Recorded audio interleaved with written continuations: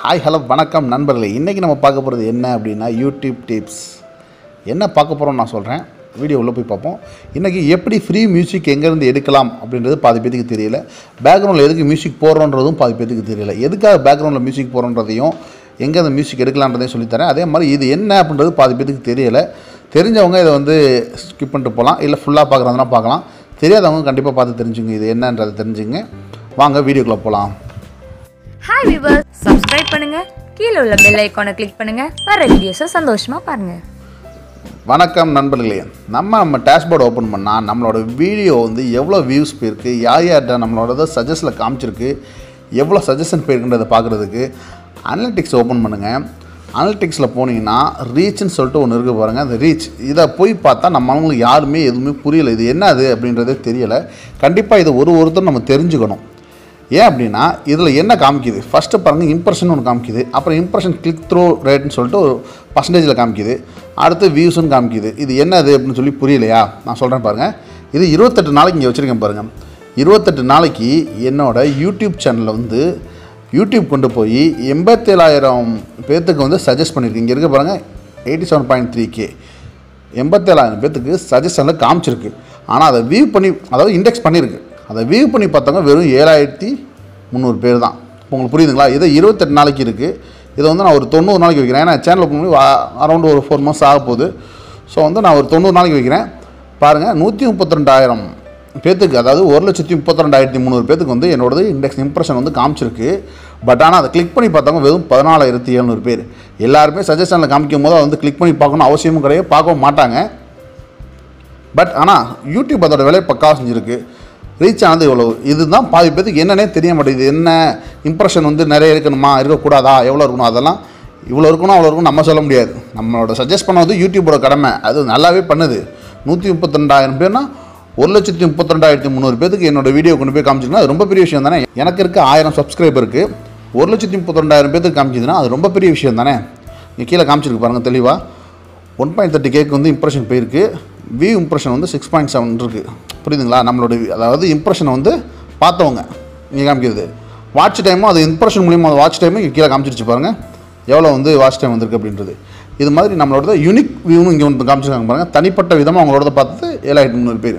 ஆமாம், என்னோடய சேனலுக்குன்னு ஒரு சில ஃபேன்ஸ் இருப்பாங்கன்னு சொல்லுவாங்கள்ல, ரசிகர்கள் இருப்பாங்கன்னு சொல்லுவாங்க, நம்ம நண்பர்கள் இருப்பாங்கன்னு சொல்லலாம். நமக்காக நம்ம நண்பன் சேனல் போடுறோம், சேனல் வச்சுருக்கான், யூடியூப் வீடியோ போடுறோம் அப்படின்னு அதை பார்க்குறதுக்குன்னு ஒரு சில பேர் இருப்பாங்க. அதான் யூனிக் வியூஸில் காமிக்குது.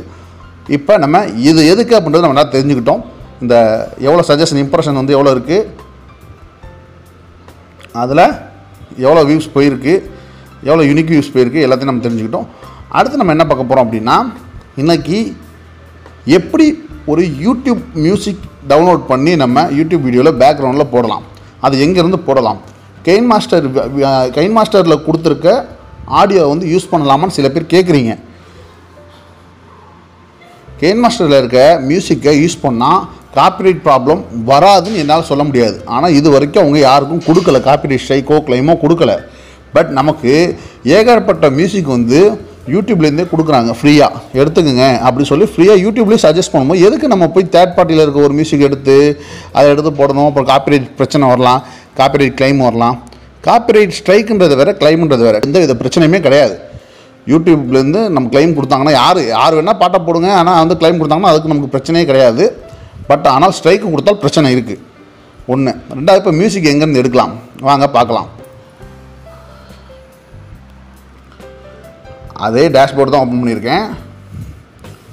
சேனல் டேஷ்போர்டு ஓப்பன் பண்ணிக்கோங்க. இதான் ஸ்டூடியோ பீட், அவங்க எல்லாத்துக்கும் தெரிஞ்சிருக்கும்.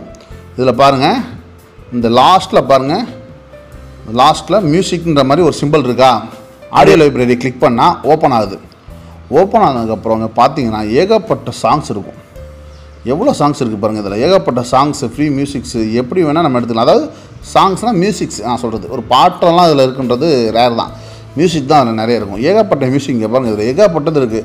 சவுண்ட் எஃபெக்ட் மட்டும் வேணும் அப்படின்னா உங்களுக்கு ஒரு சவுண்ட் எஃபெக்ட் குறிப்பிட்டு எனக்கு இந்த சவுண்ட் எஃபெக்ட் மட்டும் வேணும் அப்படின்னா அந்த சவுண்ட் எஃபெக்ட் இதில் எடுத்துக்கலாம். ஃப்ரீ ஃபயர் சவுண்ட் நான் கேட்குறேன். இப்போ பாருங்கள், இதில் எதனா ஒரு சவுண்டு கேட்கலாம்.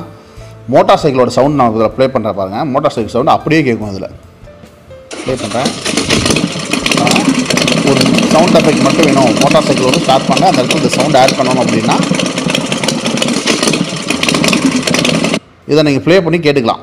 மோட்டார் சைக்கிள் சவுண்டு, இல்லை தனியாக ஏர் ஹாரன் சவுண்டு, ஒரு ஹாரன் சவுண்டு, இல்லை டக் டக் டக்னு ஒரு கன்ஸ் விடுற மாதிரி ஒரு சவுண்ட் எஃபெக்ட் வேணும்னா ஆடியோ லைப்ரரி யூடியூப்லேயே தனியாக கொடுத்துருக்காங்க.